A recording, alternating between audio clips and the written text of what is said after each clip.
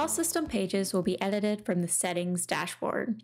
Navigate there by clicking the gear icon in your portal header.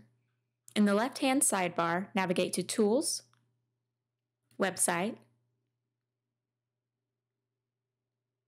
and click Pages to get to the Pages dashboard, where we'll click into the System Pages tab. You'll see drop-downs for each of the system pages. In the drop-downs, you can search for your theme and select the appropriate template. Once you've selected a template for the pages you want to update, click the Save button in the bottom left. Next, we'll update the subscription pages. Still in Settings, we'll navigate to Tools, Marketing, and click Email in the left-hand sidebar. Then click into the Subscriptions tab.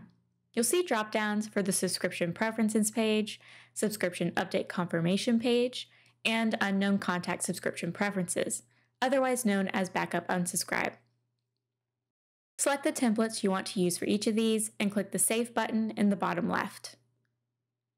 Lastly, if your theme comes with membership templates that you want to use for private content, navigate to Tools, Website,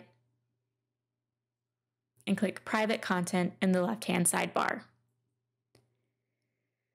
Then click into the Pages tab. You'll see multiple different pages here with drop-downs for selecting the template and pages you want to use. Once done with your selections, click the Save button in the bottom left.